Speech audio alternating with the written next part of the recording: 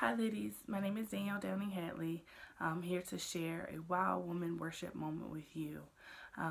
It's springtime, and in the springtime I plan my garden. And while I was selecting seeds this week, the Lord showed me a few things about how we are as people. And the first thing I noticed is a seed is very small, it's tiny. It starts out not looking like or feeling like the flower it's going to become. And so, with that, the Lord reminded me that a lot of us have the same potential as a very small seed. Um, Looking at us, you might not know what we will become, what we will look like in the future. And sometimes when we look at ourselves, we get discouraged because we're not what we think we should be. We're not where we think we should be. And so I just want to encourage you to not despise the day of small beginnings. Don't look at who you are right now and be discouraged, because God knows exactly what He has in store for you. Which brings me to my second point about seeds and how they grow. When you select a seed, whether it's a perennial or a biennial or a bulb, when you select it, you have to know what kind of soil it will best be grown in.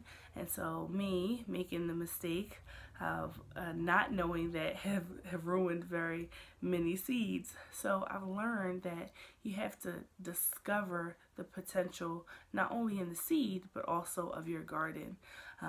There are some seeds that need very rough or dry soil, sandy soil. Things like cactuses do well in harsh climates and harsh environments, whereas there are some tender plants that need a lot of care, nurture, fertilizer, the perfect spot in the garden. You can't mess with them or move them around.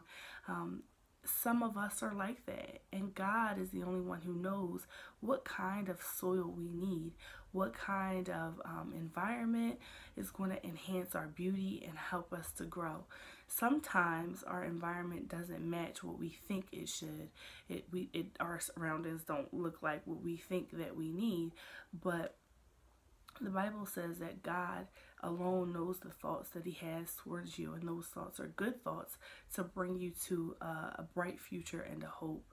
And so I want to encourage you, ladies, when what you see with your eyes doesn't match the vision you feel you have in your heart, to consult with God and ask Him what's going on, why is it happening, if it's something that you need to get out of or something that you need to shift or change.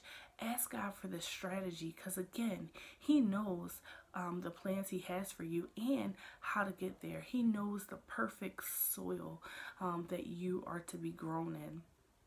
Brings me to my third point, which is you have to, in a garden, watch what's growing. What else is growing around the plants that you're trying to cultivate?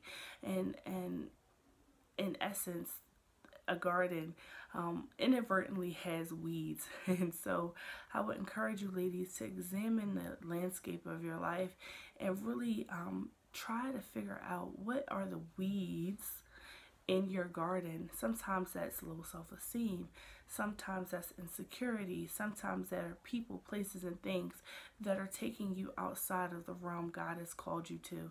I want to encourage you, ladies, that there is a method in which you can grow and develop, but you have to watch your surroundings, because outside influences often can derail us from the plans and purpose that God has in our lives. So you got to watch your garden, and if there's anything, whether it's internal or external, that is derailing you, seek after the Lord that He can direct you an alternate way or remove those things from your garden, your weeds from your garden. And that brings me to my last point, that there is so much beauty and potential in each of us. God designed it that way. He's crafted it that way. The Bible says you are God's masterpiece.